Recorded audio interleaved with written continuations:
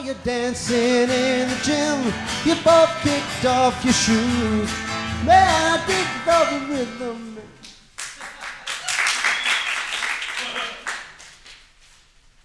What happens in Vegas stays with you the rest of your life. If you're good. But do you know when it's as good as it gets? When you're it, and there, and all that. When you touch the face of the beast and bring back 5 fingers. Do you know when you get as good as it gets? The old man was a fan. He was from Texas, and loud, and red, and round. And the girl with him was young and blonde, and she was all that. So I'm at the Dunes, gambling after the show, with a black guy from the show. And we're waiting for the real show to start. And we get invited for drinks, which meant Coke. By the old man and his wife. And she was a fan. She kisses the black guy, nice, choreographed, in plain sight in the light of the lounge. She grabs his ass, as I look at the old man, as he looks at his blonde without expression, without looking at me, and he says, she likes to have fun. And then, I like her to have fun. He was a fan. And the 4 of us are back in their room off the strip for more blow, which meant something more than more blow, but something not yet choreographed. And me and the black guy are nervous, our hearts pound. So we do more blow. Because we're polite. And the old man begins pointing out the finer features of the beautiful blonde like a coked-up, creepy old dad. But in a nice way.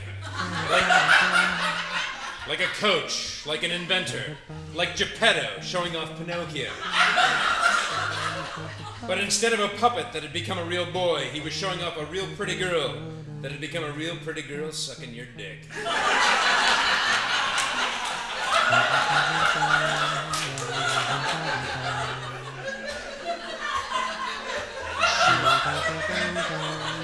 She was good at it. And she liked it. And we were fans. We fucked her many ways, many times. And she fucked us back. She fucked me and the black guy like we were outnumbered.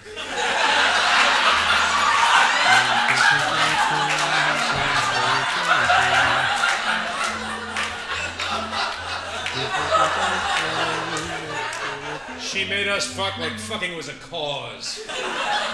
Like fucking would elect Bill Clinton. Like it was jazz. Like it would buy wheelchairs for orphans if only we could bottle it. And maybe we could, because she was the perfect container for fuck. She fucked us so much she wore out the black guy.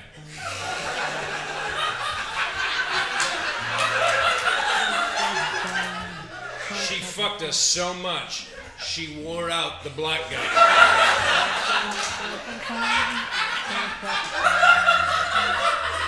She wore out the black guy.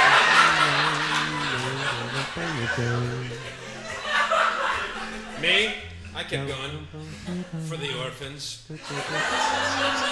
Between 2 a.m. and dawn, she and I fucked a number of times. Between 5 and 8 times.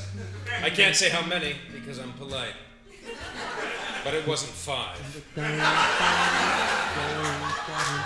We fucked so many times that fucking became goofy and new. In the way that saying a word becomes goofy and new when you say it over and over. And that word? Charming. As only charming can be when you're fucking a blacked out old man's blonde wife in a room off the Vegas Strip. And the sun comes in through a crack in the blackout curtains and touches the face of the blonde. And she says, "This is nice." And you say, "I have to go." And she says, "We're here through the weekend. Call us."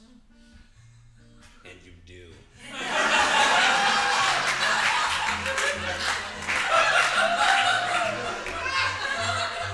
And you're you're walking back to the dunes, which is no longer there. To a career, which is no longer there. To a decade, which is no longer there. And before you two are no longer there, you think that, yeah, that's probably as good as that's gonna get.